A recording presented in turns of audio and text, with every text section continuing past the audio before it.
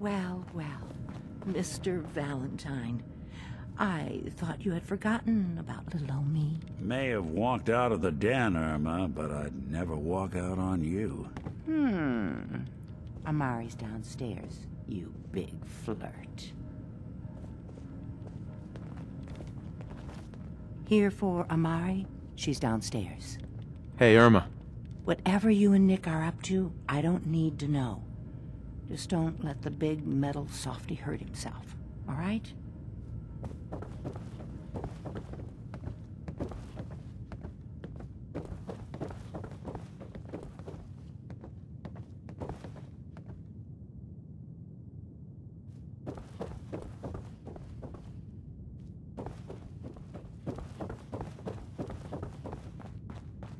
Dr. Amari? Yes, I take it this isn't a social call.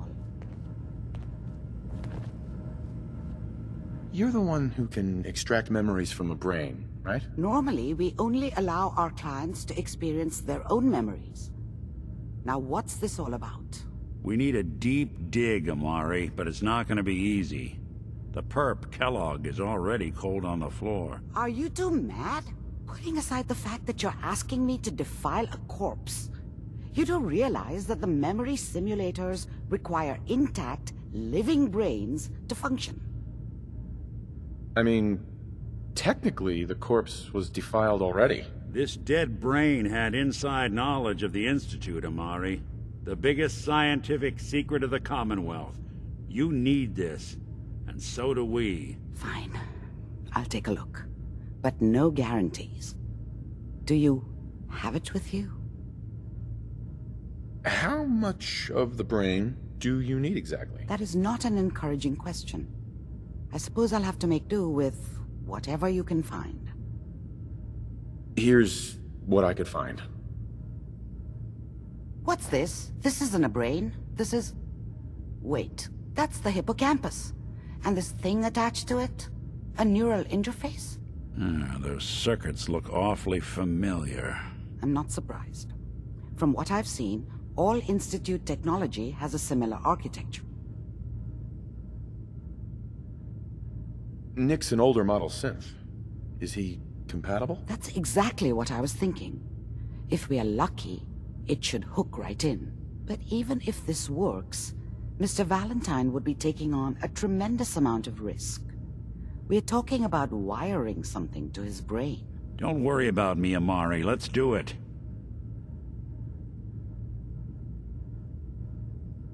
You really think this'll work, Nick? No idea. But we got a missing kid on the line. That's worth the risk. Whenever you're ready, Mr. Valentine, just sit down. If I start cackling like an old grizzled mercenary, pull me out, okay? Let's see here. I need you to keep talking to me, Mr. Valentine. Any slight change in your cognitive functions could be dire. Are you feeling any different? There's a lot of flashes. Static. I can't make sense of any of it, Doc. That's what I was afraid of. The mnemonic impressions are encoded. It appears the Institute has one last failsafe. There's a lock on the memories in the implant. Is Nick gonna be okay? Yes, the connections appear to be stable. Hopefully it'll be as simple as unplugging the implant once we're done. But that doesn't get around the current problem. The memory encryption is too strong for a single mind. But what if we use two? We load both you and Mr. Valentine into the memory loungers. Run your cognitive functions in parallel.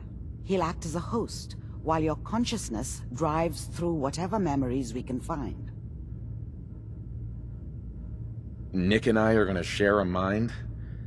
Yeah, I'm not gonna see him in any compromising positions, am I? If a smart mouth was all it took to solve problems, we would have found your son by now. No. You won't have to worry about that. The only memories you'll access are the ones in the implant.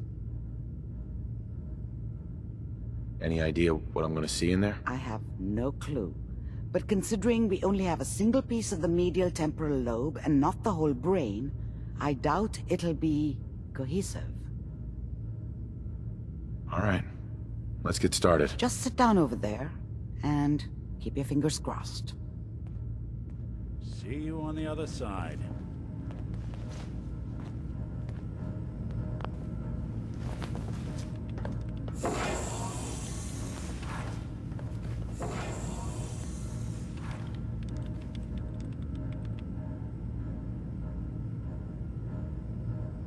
Initiating brainwave migration between the transplant and the host.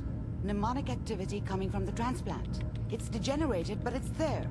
We're going to load you into the strongest memories we can find. They might not be stable. Just hold on.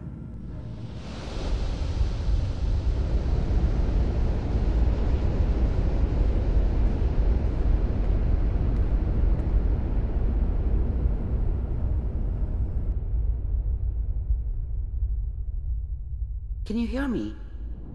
Ah, good. The simulation appears to be working, although the memories are quite fragmentary. I'll try to step you through the intact memories and hope we find one that gives us some clue to the Institute's location. There. This is the earliest intact memory I can find.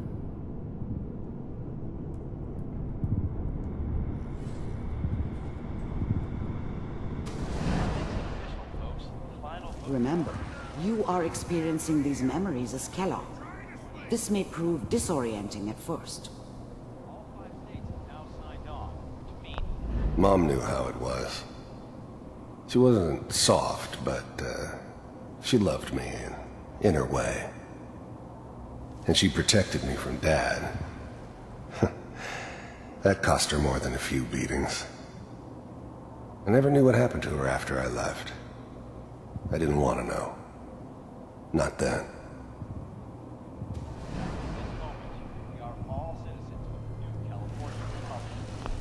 I was such a dummy back then. What did I know about how the world worked? I think now she wanted me to kill him. I should have. Instead, I ended up running away. I told myself I wanted to find somewhere out from under the thumb of the NCR and all their rules. But really, I was running from the guilt of not protecting her from Dad. Yeah, it doesn't matter now, though. I'm sure that's gonna take some getting used to for a lot of What a joke. What's it mean, Mom? Nothing, Connie. People like to talk and hope someone else is going to keep them safe. Teacher at school said the NCR would bring back the good old days, like before the big war. Don't you listen to that twaddle. I'm going to stop sending you if that's what they're teaching you. I'm going out. Where the fuck did you put my boots? Listen to me, Connie. You take this. You're old enough. You're the man of the family now. It's your job to protect us. Your father's useless, but you won't turn out like him. You're a good boy. And all that on the radio, all useless talk. The only thing that will protect you in this world is that gun in your hands. You need to learn to use it if you're going to survive. I will, Mom. I promise. I won't let you down. You've always been my good boy. This doesn't seem to be what we're looking for. There appears to be another intact memory close to you in temporal sequence. There. Try that one.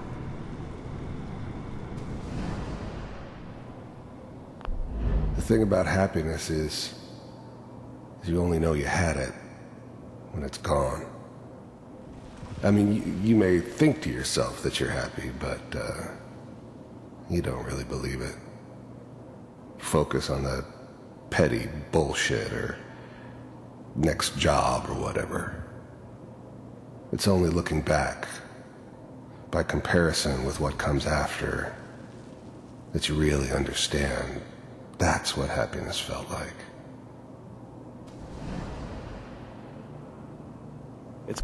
I was the worst thing that ever happened to her. If she'd never met me, she'd have stayed in the hub, maybe hooked up with someone who didn't kill people for a living. Probably been happier than she was with me. Almost certainly lived longer. It's gonna be fine. You'll see. But we don't know anybody here. And now, with the baby? Come on, Sarah, you've got to give it a chance. I finally got steady work with a good outfit. Whatever made me think that a guy like me should have a daughter? No, I never deserved her. Not for 1 second. Nothing like that in the NCR these days. No, I'm not saying this was a mistake. I'm just... Are you sure these guys know what they're doing? They seem kind of green. I know. But that's where I come in. Just wait. In a few years, I'll be running my own crew. As soon as I make the connections I need. Then I can give you anything you want. And little Mary, too. I never worried about you before. Must be my mama instincts kicking in. Who knew I had those, huh? Come on, you're great with her. And you don't need to worry about me. Most of it's just running security for the she. A lot of standing around looking tough. Well, they sure picked the right person for that job. Listen, it's gonna be great here. See this? This is what's gonna keep you and Mary safe. I promise. I know, Connie. I'm sure we're gonna be really happy here. We are. You'll see. That's okay. I got her. Let's keep looking. I'll connect you to the next intact memory.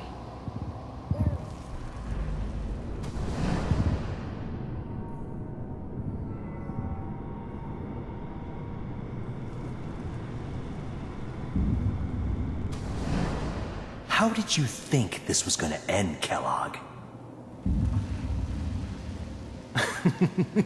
You thought you could just fuck with us, and we wouldn't fuck with you? Just so you know, they died like dogs. And you weren't there to help them. I found another memory to try. I'll connect you.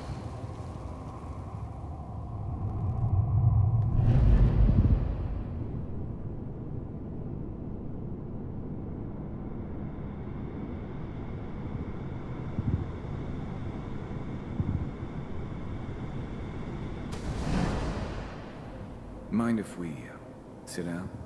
Suit yourself.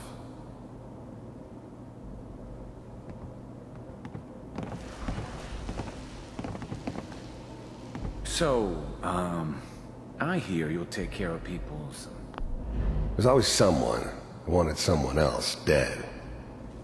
Sometimes just roughed up, but, dead was usually what they wanted. Sometimes they thought they could cheat me. That was usually only when I first arrived somewhere. Didn't matter to me. I just took it as part of the job. A little extra thrown in for free. I always got paid in the end. One way or another. Is that right? There was always a job for someone like me. I didn't care where I was going. Ended up mostly wandering east. Getting as far away from San Francisco as I could, maybe. If you pay me. Oh, we'll pay you. And, you'll do this all by yourself? That's right. We pay you when the job's done. Is that okay? That's the way you want to do it? So who do you want dead? Well, it's like this. There's his family. Lives down the creek a ways. Well, we seem to be getting closer. Try this next one.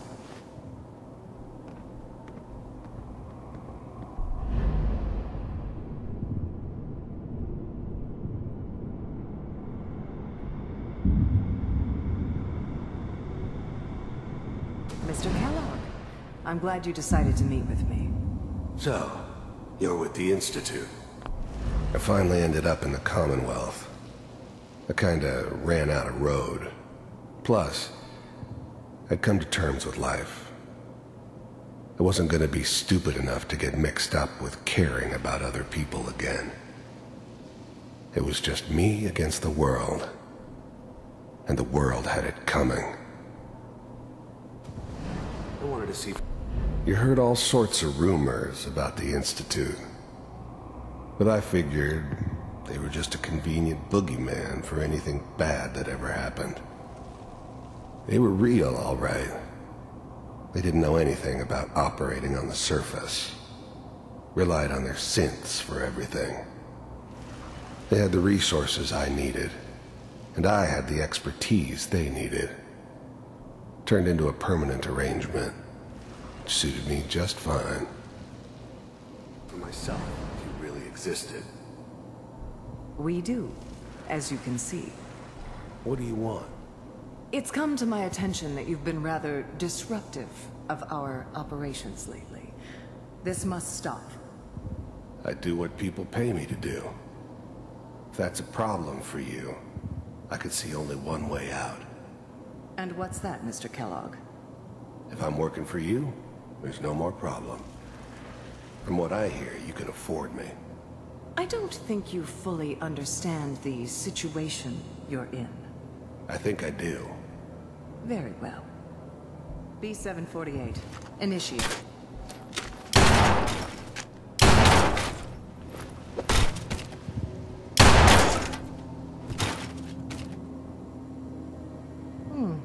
Impressive.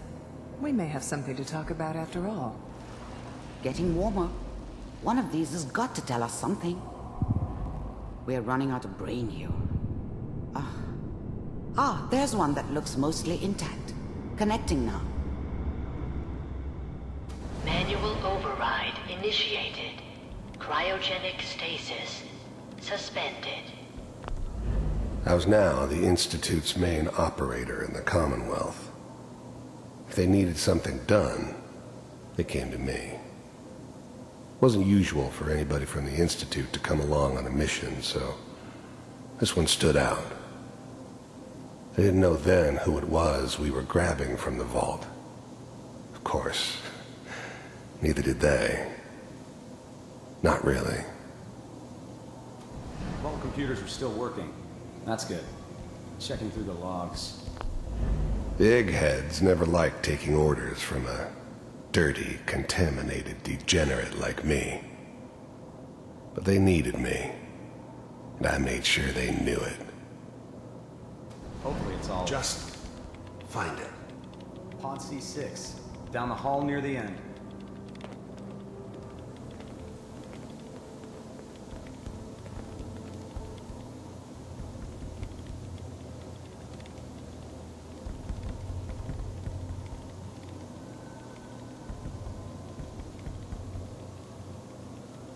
This is the one. Here. Open it.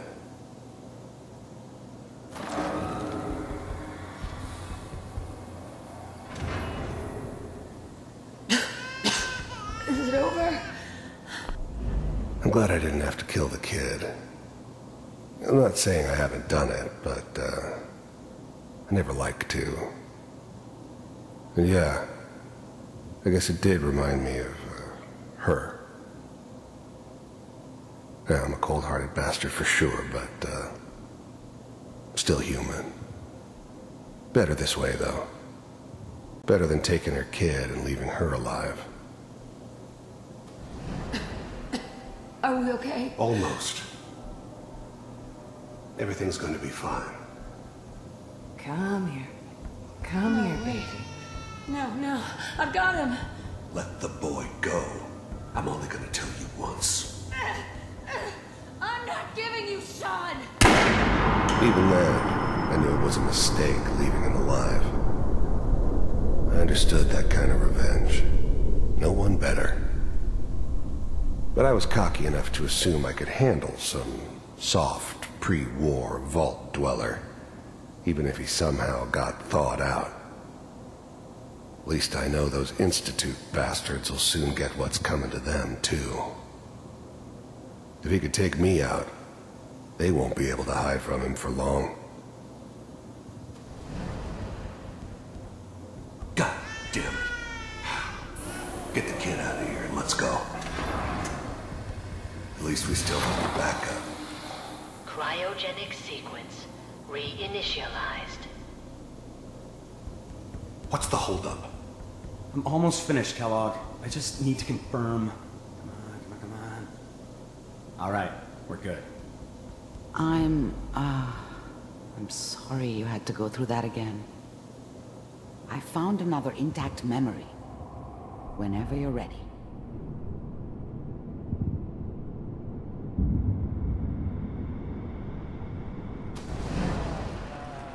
Is that your son? This appears to be a very recent memory, so good news, I think. This whole setup in Diamond City was part of some elaborate plan of the old man's. Seems obvious now that we were bait for our friend from the vault. Timing couldn't have been an accident. It's not how the old man works. I wonder if he outsmarted me in the end. Another loose end tied up. It wasn't my idea to settle down with the kid in the middle of Diamond City. I thought it was a terrible idea, actually. But it was one of the old man's pet projects, so here we were. Me and the kid, like a happy little family. I ended up kind of liking it.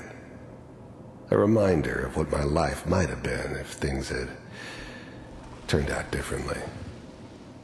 But there's no going back. I knew it was just temporary. It'd be back to normal business before too long.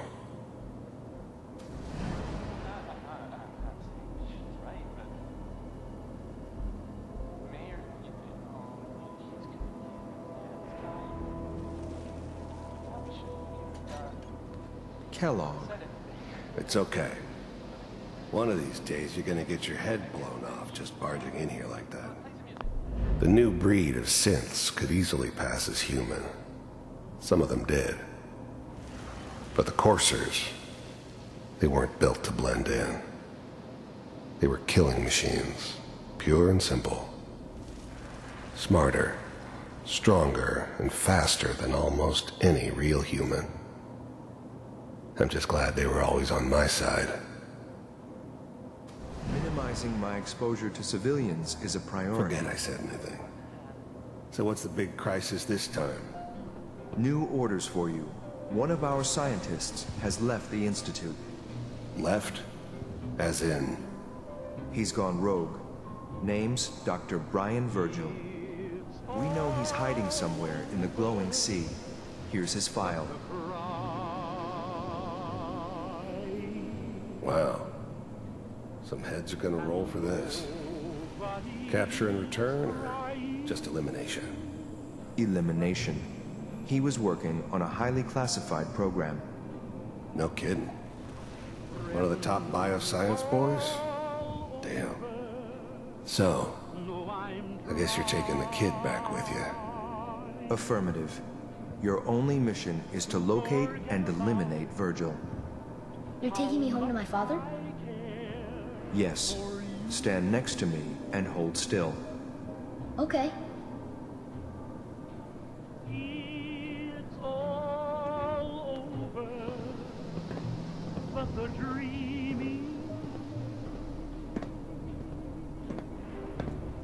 X688. Ready to relay with Sean. Bye, Mr. Kellogg. I hope I see you again soon. Bye. Teleportation. Now it all makes sense. Nobody's found the entrance to the Institute because there is no entrance.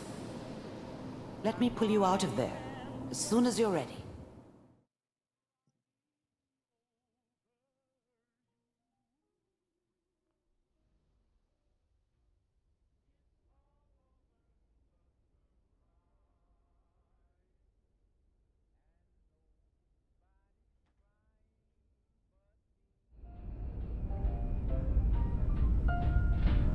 Slow movements, okay? I don't know what kind of side effects the procedure might have had. No one's ever done this before. How do you feel? Next time I have to watch someone's life story, I want popcorn. Well, if you're cognizant enough to joke, I think we can safely say that you're out of critical condition. Are you ready to talk about what happened in there? There's more than one person who knows about the Institute. Virgil, that scientist who escaped. I didn't know Institute scientists could defect. This changes everything. He could answer all sorts of questions. Where did the memory say he was? The glowing sea? That can't be right. No one would risk going there, not even to hide. That's why he's there. To make the Institute think twice about following him. That must be it. He's using the radiation in the glowing sea like a shield, or a cloak, a way to throw them off and be at an advantage. If Virgil found a way to survive there, you'll have to do the same. If you're going to follow him. Oh, I'm going in naked. Fingers crossed I get superpowers. I know you're joking, but as a doctor, I feel obligated to remind you that unprotected radioactive exposure will only kill you. Dead. D-E-A-D. So be sure you find a way to get through there with your life intact. And good luck. By the way, I unplugged Mr. Valentine first. Removed the implant while you were waking up. He's waiting for you upstairs.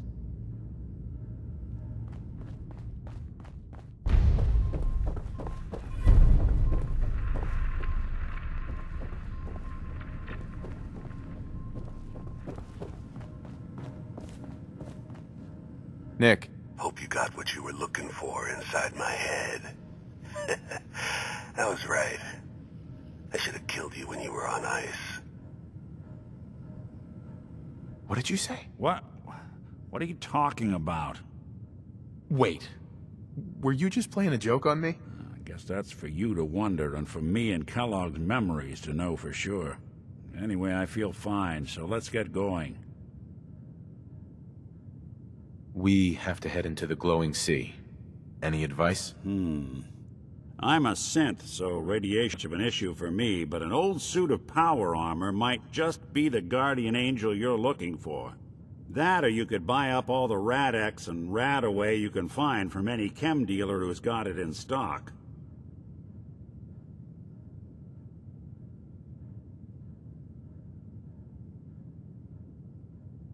Let's get going, Nick. Been one heck of a ride so far. Let's see where it takes us next.